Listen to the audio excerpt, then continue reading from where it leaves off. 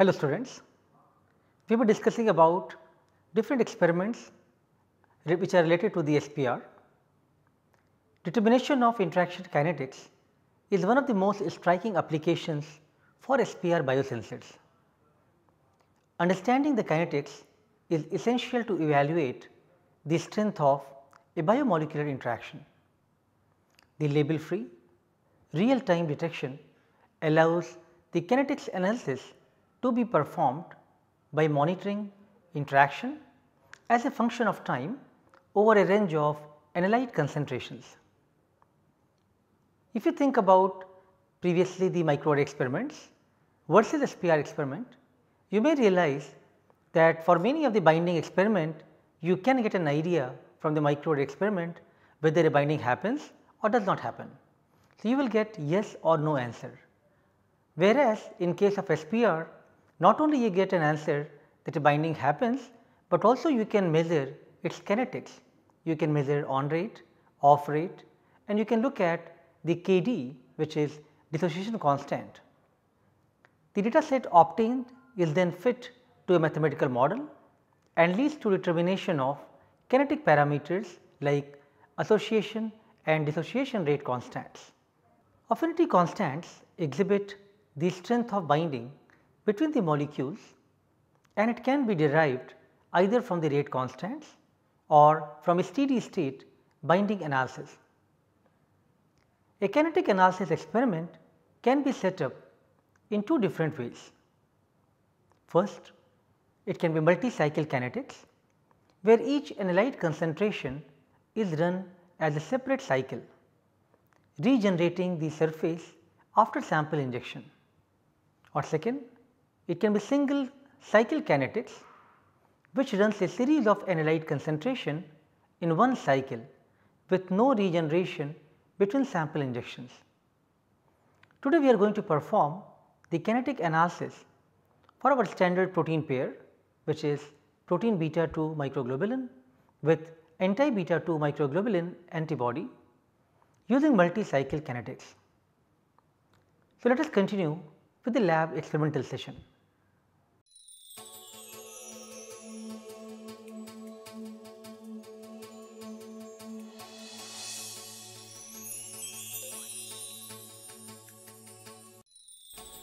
We will start with low immobilization protocol set up for anti-beta 2 microglobulin, as a lower immobilization level will be beneficial in this kinetic interaction analysis. We have to redo our immobilization. In this case, now we are selecting flow channel 3 and selecting flow channel 4. Flow channel 3 will be a blank immobilization, and flow channel 4 we will immobilize anti-beta 2 microglobulin at 1200 RU for a kinetic experiment.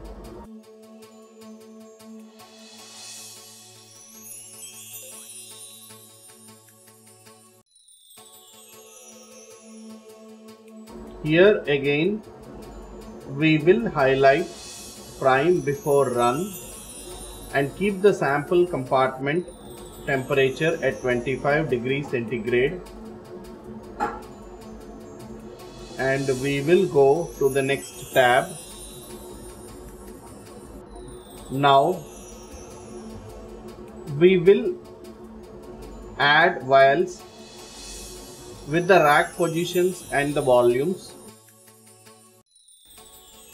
As per the volumes listed in the table, we will prepare the reagents for immobilization in a similar manner as demonstrated earlier in lecture 33. We prepared a working concentration of 30 microgram per ml of beta 2 microglobulin antibody from a stock concentration of 1 mg per ml. Using an immobilization buffer of 10 millimolar sodium acetate pH 5.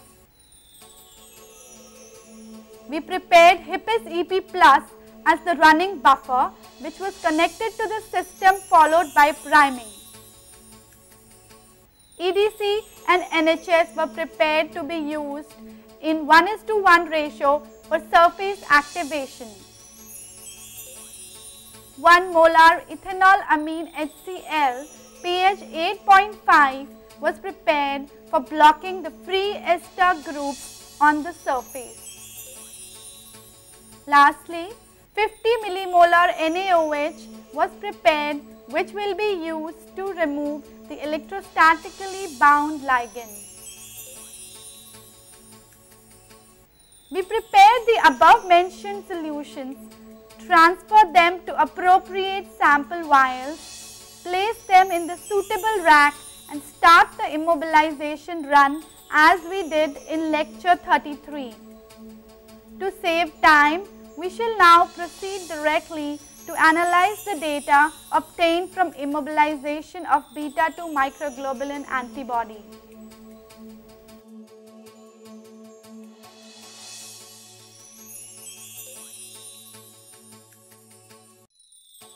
So this is a blank sensogram.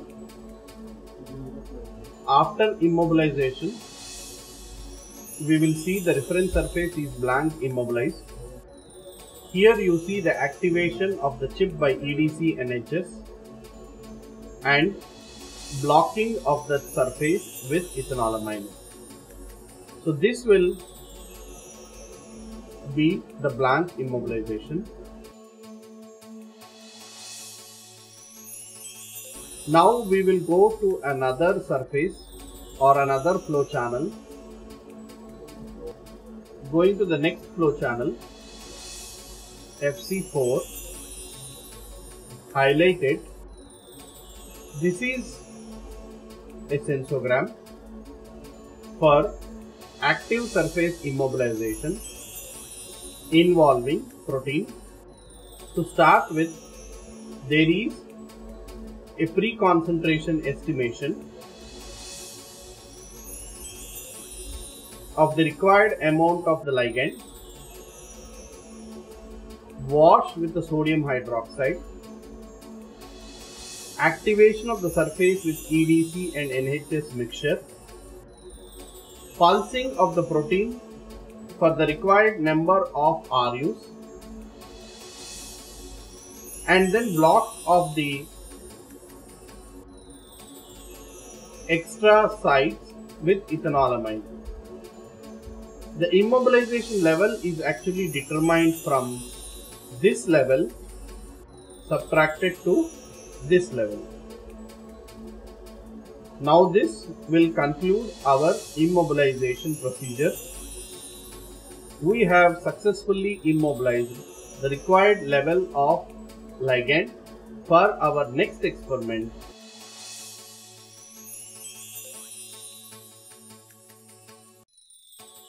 We will now set up a wizard for kinetic analysis.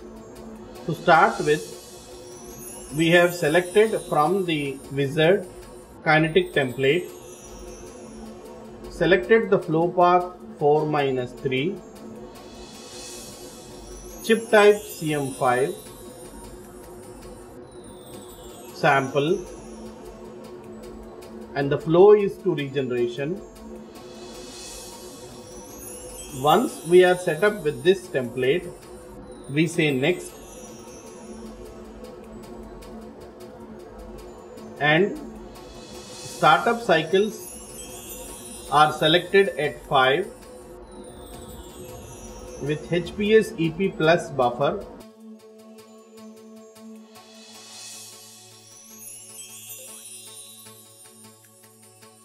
The sample contact time of 180 seconds is selected. Flow rate of 30 microliter per minute is selected. Dissociation time of 600 seconds is selected. Coming to the regeneration solution is glycine HCl pH 2.5 with a contact time of 30 seconds, flow rate of 30 microliter per minute, stabilization time of 0 seconds. And we now go on to the next tab. and fill in the name of the sample as beta-2 microglobulin with a molecular weight of 11,800 and concentration with 0, 2, 4, 8, 16, 32 and the repeat of 8 nanomolar again.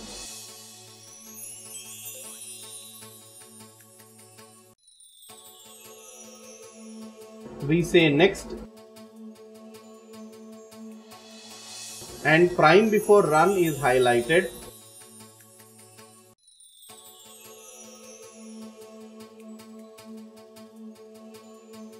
Now we have the rack positions this way. We have regeneration buffer here, startup here with the samples here.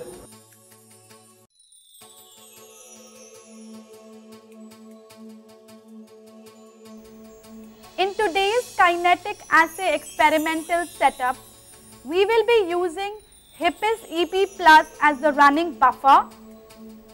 We will be preparing a total of 5 concentrations of beta microglobulin starting from 32 nanomolar, 16 nanomolar, 8 nanomolar, 4 nanomolar and 2 nanomolar using 2-fold serial dilution in the running buffer and 8 nanomolar concentration in duplicate. We will be using HIPIS as zero concentration negative control for the reaction as well as for the initial startup cycles. For regeneration solution, we will be using 10 millimolar glycine pH 2.5. We shall now proceed to set up our experiment for kinetic analysis. We will now work on the reagents required for the kinetic interaction analysis between anti-beta-2 microglobulin and beta-2 microglobulin. Once again, we will be using HIPIS EP Plus as the running buffer, which will also be used for the initial startup cycle.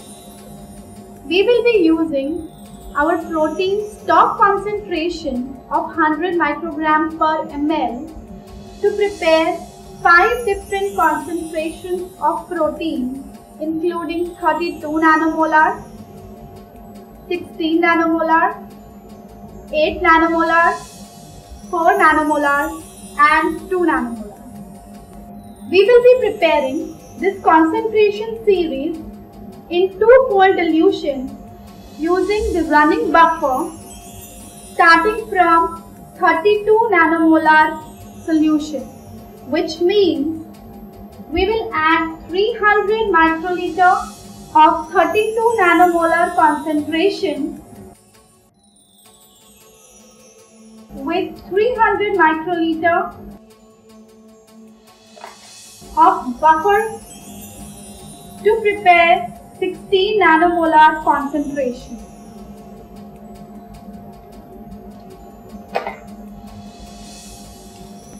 We similarly continue with the dilution series for rest of the concentration.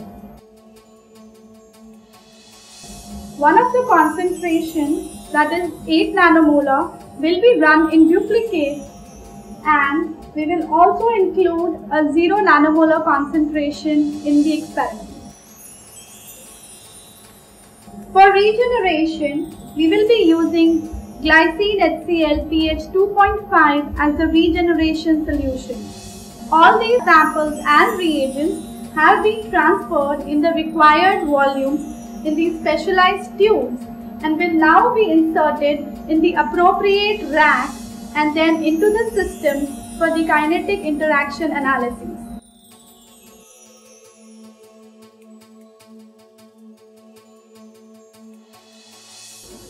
So from the template here, we have prepared the sample rack with the different vials. To start with, we have startup placed at E1 position, and we have the different concentrations of beta to M with a concentration mark from positions at C1, B1 to B6,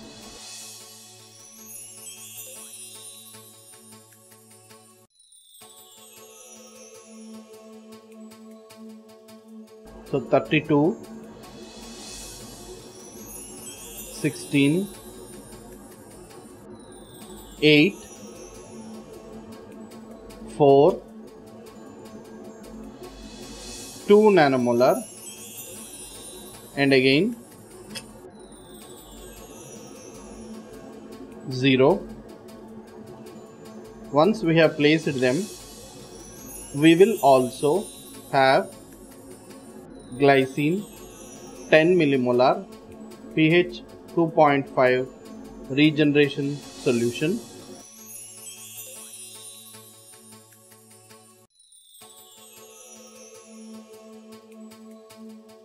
Put at the A1 position. Now we close the rack. We go on the screen, eject rack,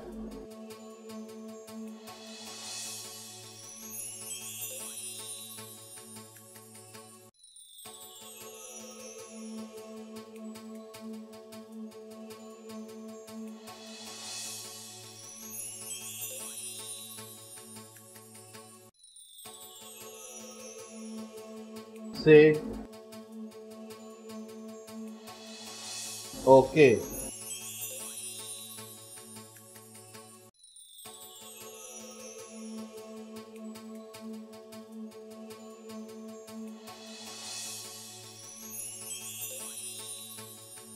We say next on the tab. So it takes 3 hours 34 minutes with 200 ml of minimum buffer, and say start. You can see here it says running kinetics affinity. Takes 3 hours and 34 minutes with a priming of 6 minutes.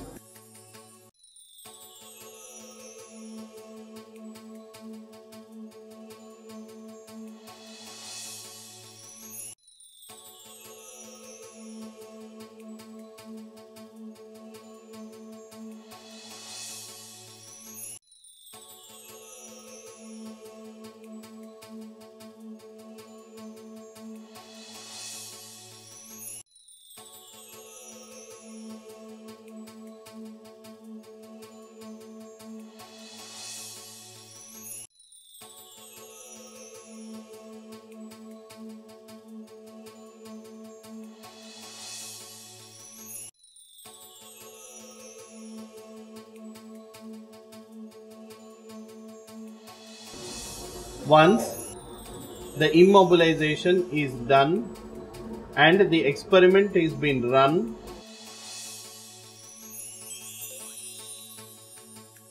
this is how the data will end here, and from the data we can go to tools,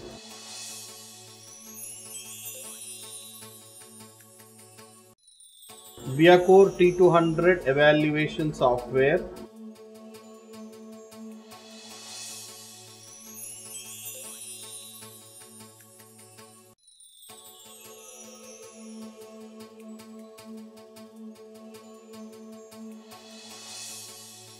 so this is how the data is generated.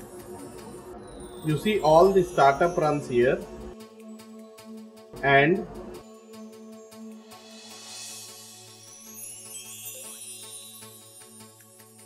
we go on overlay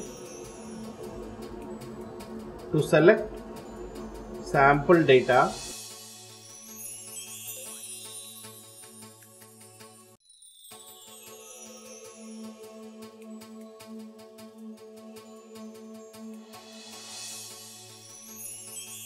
Now we go on tools,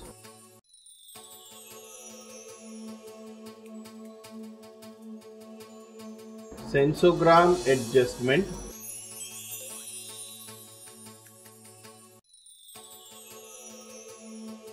report point,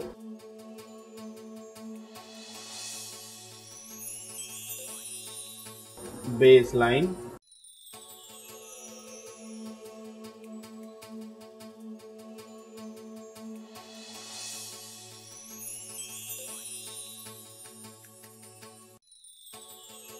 again to the tools,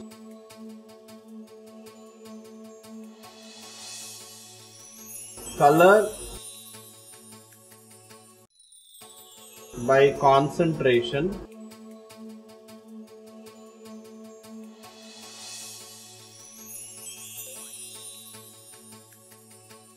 now you can see all the data is differently colored. You see the rate of association, dissociation and regeneration with the legend of the different concentrations of beta to M injected.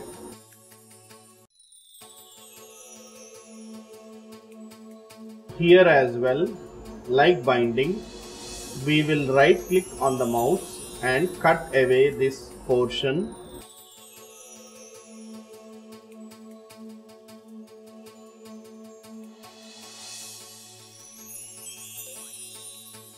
And now this is our actual data with the different concentrations of beta to M injected on the surface. To evaluate this data, we can go into the kinetic and affinity mode, select surface bound,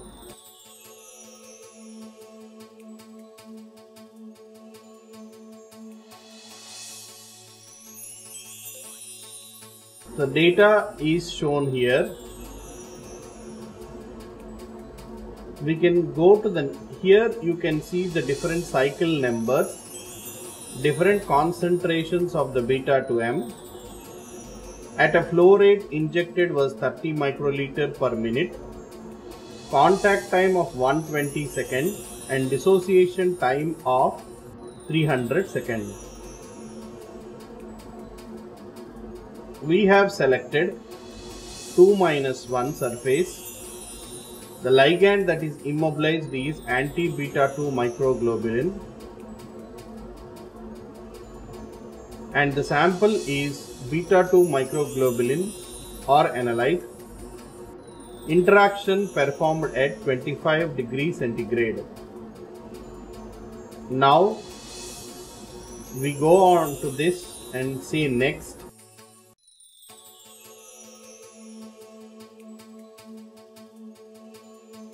If at all there are unwanted spikes, can be removed in this region or in this tab by simply highlighting that area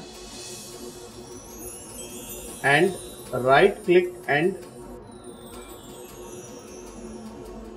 highlight that unwanted region and say remove selection. Similarly, we could take away these spikes by highlighting that area with the right click of the mouse and say remove selection. Now that there are no spikes, we can proceed to fit this data in the kinetic mode as you can see on the tab.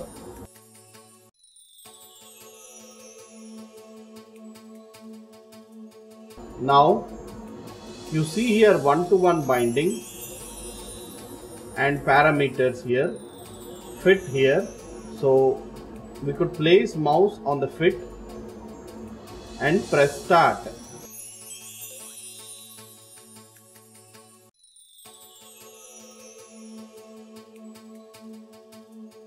So data is fit with the black lines superimposing on the colored lines and the following information is generated. If you see the quality control tab, report tab, the residuals tab and parameters. Each of them has data from this experiment. To start with, we go onto the quality control tab and see here all the three are in green with kinetic constants are within instrument specifications, are uniquely determined, and no bulk contributions found.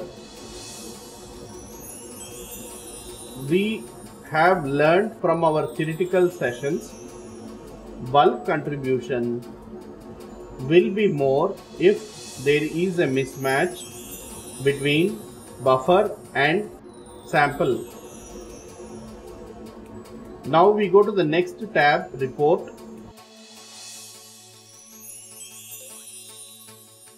You can see lot of information that is generated here. The on rate is given here. Similarly, there is an off rate and there is a affinity or a binding constant provided here. The R max is also given. The various concentrations that was used to set up the experiment are provided here. Flow rate for this experiment is provided here. The change in the refractive index due to differences in the sample and running buffer are provided here, and a quality control parameter like chi-square and U value are also shown.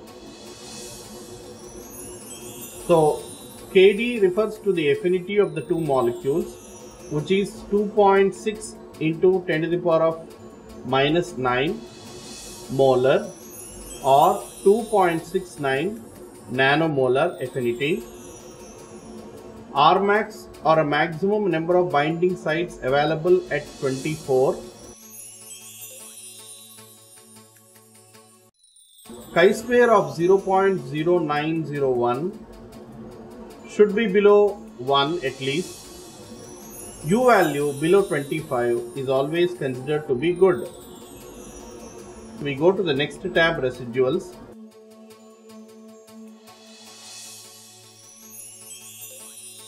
The residual should be aligned between the red lines,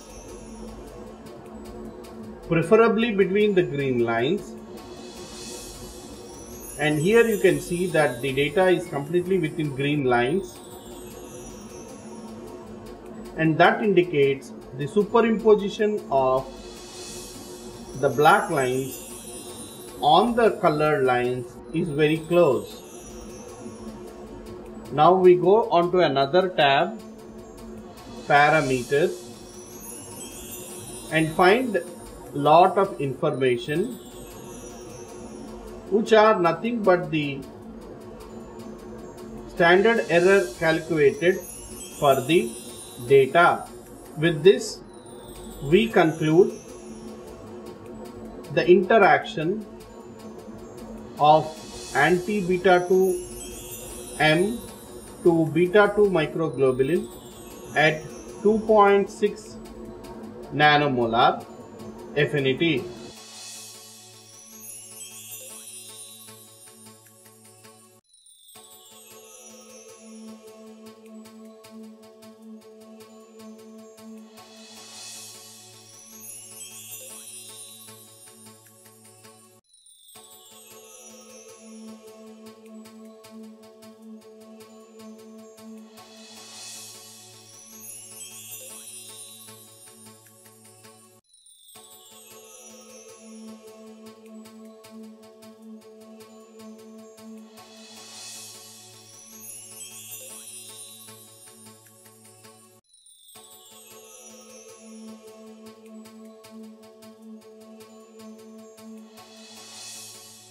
I hope that these lab demonstrations of different steps involved to study and analyze the biomolecular interactions would have helped you in better understanding the SPR and the workflow involved.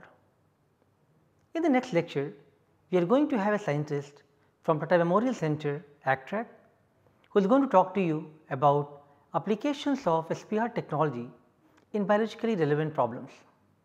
Thank you.